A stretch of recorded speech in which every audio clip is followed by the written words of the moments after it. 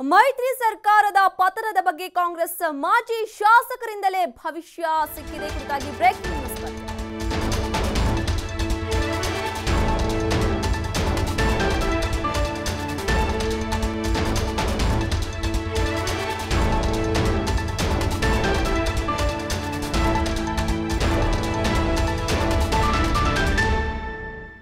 ಮೈತ್ರಿ ಸರ್ಕಾರದ ಪತನದ ಬಗ್ಗೆ ಕಾಂಗ್ರೆಸ್ ಮಾಜಿ ಶಾಸಕರೇ ಭವಿಷ್ಯವನ್ನ ನುಡಿದಿದ್ದಾರೆ. ಮೈತ್ರಿ ಸರ್ಕಾರ ಶೀಘ್ರದಲ್ಲೇ ಪತನವಾಗುತ್ತೆ ಅಂತ ಕೆಎನ್ ರಾಜಣ್ಣ ಭವಿಷ್ಯವನ್ನ ನುಡಿದಿದ್ದಾರೆ. ಮೈತ್ರಿ ಸರ್ಕಾರದ ಕಾರ್ಯವೈಖರಿ ನೋಡಿದ್ರೆ ಇದಕ್ಕೆ ಆಯುಷ್ಯ ಕಡಿಮೆ.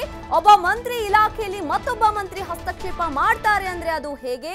ರಾಜ್ಯದ ಸಿಎಂ ಅತ್ತಿದ್ದರ ಬಗ್ಗೆ ಸಂಸತ್ನಲ್ಲಿ ಚರ್ಚೆ ಆಗುತ್ತೆ ಅಂದ್ರೆ ಅದು ಹೇಗೆ? ಇನ್ನು ಮುಖ್ಯಮಂತ್ರಿ ಅಳುವುದು ಇಡೀ ರಾಜ್ಯದ ಜನತೆಗೆ ಮಾಡಿದ ಅವಮಾನ. ಎಚ್ಡಿಕೆ ಹೆಣ್ಮಕ್ಳ ತರ ಅಳ್ತಾ ಕೂತ್ರೆ ಹೇಗೆ ಅಂತ ಕೆಎನ್ ರಾಜಣ್ಣ ಹೇಳಿದ್ದಾರೆ. ಇನ್ನು ಸಿಎಂ ಆಗಿ ಕಣ್ಣೀರು ಹಾಕುವುದು ನಾಚಿಕೆಗೇಡು. ಮೈತ್ರಿ ಧರ್ಮ ಪಾಲಿಸಿದ್ರೆ ಒಳ್ಳೆಯದು, ಇಲ್ದಿದ್ರೆ ಆಯುಷ್ಯ ಕಡಿಮೆ. ಆಡಳಿತ ಹೀಗೆ ಮುಂದುವರೆದ್ರೆ ಮೈತ್ರಿ ಸರ್ಕಾರ ಪತನವಾಗುತ್ತೆ ಅಂತ ಕೆಎನ್ ರಾಜಣ್ಣ ಭವಿಷ್ಯವನ್ನ ನುಡಿದಿದ್ದಾರೆ. ಮೈತ್ರಿ ಸರ್ಕಾರದ ಭವಿಷ್ಯ ನುಡಿದ ಮಾಜಿ ಶಾಸಕ ಕಾಂಗ್ರೆಸ್ ಶಾಸಕ ಕೆಎನ್ ರಾಜಣ್ಣ.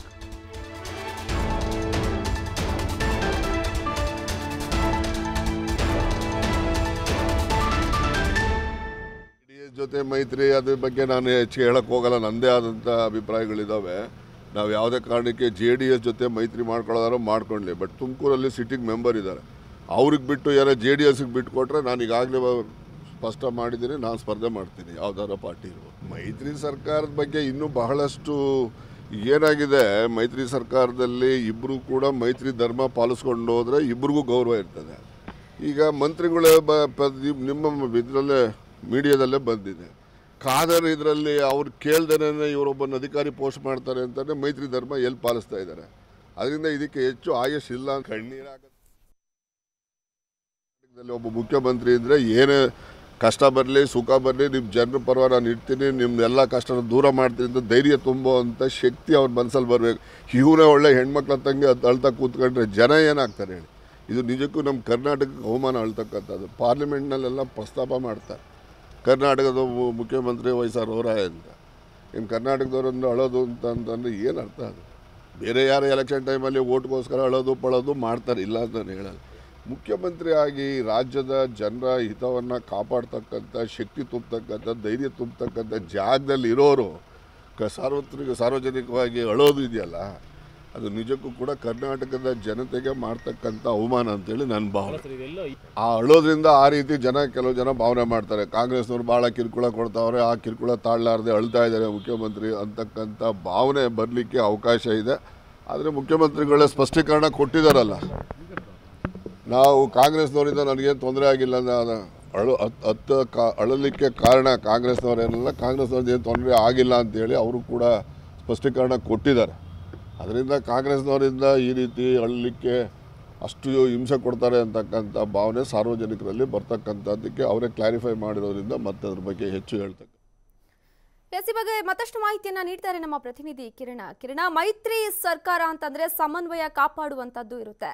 ಮೈತ್ರಿ ಸರ್ಕಾರ ಬಿದ್ದೋಗತ್ತೆ, ಆಯುಷ್ಯ ಕಮ್ಮಿ ಅಂತ ಕಾಂಗ್ರೆಸ್ ನಾಯಕರಿಗೆ ಅನ್ಸಿದ್ಯಾ? ಕೆಎನ್ ರಾಜಣ್ಣ ಈ ಮಾತನ್ನ ಯಾಕೆ ಹೇಳಿದ್ರು ಅನ್ಸುತ್ತೆ?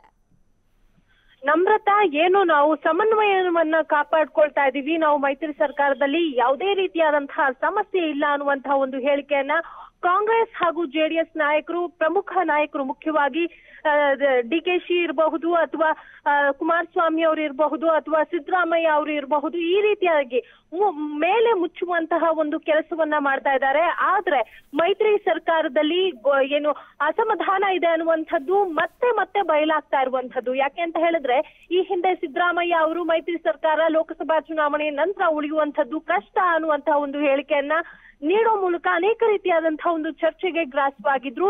ಇದೀಗ ಕಾಂಗ್ರೆಸ್ ಮುಖಂಡ ಹಾಗೂ ಮಾಜಿ ಶಾಸಕ ಆದಂತಹ ರಾಜಣ್ಣ ಅವರು ಈ ರೀತಿಯಾದಂತಹ ಒಂದು ಹೇಳಿಕೆಯನ್ನ ನೀಡಿ ಮತ್ತಷ್ಟು ಈ ವಿಷಯವನ್ನ ಗಂಭೀರವಾಗಿ ಚರ್ಚೆ ಮಾಡುವಂತಹ ಒಂದು ನಿಟ್ಟಿನಲ್ಲಿ ತಂದು ನಿಲ್ಲಿಸಿದ್ದಾರೆ ಅಂತಾನೆ ಹೇಳಬಹುದು.